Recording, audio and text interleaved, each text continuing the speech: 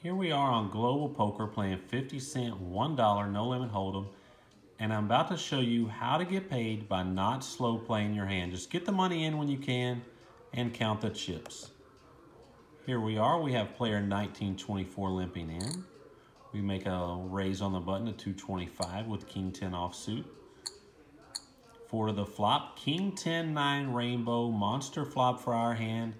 We'll gladly take all the action. The only hands we're really afraid of here is Queen Jack.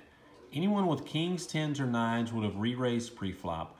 We're hoping to get our money in against King 10, or excuse me, we have King 10 against King 9 or 9-10.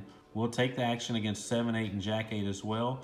That's the only hands that we're really gonna get any action from. Maybe two aces if they want to be tricky. We have 1924 betting half the pot. Let's go ahead and raise it here. Like I said, one hand is all we're worried about. Why slow play and take a card off that could scare us or our opponent? Let's make it 2250. Hopefully she has two pair or a straight draw, and we'll get all the chips in. She moves in. We'll gladly accept the action. Let's see what the cards say. She has 7-8. We're fading 8 cards. Thanks for the money. Ship it. Double, double, double.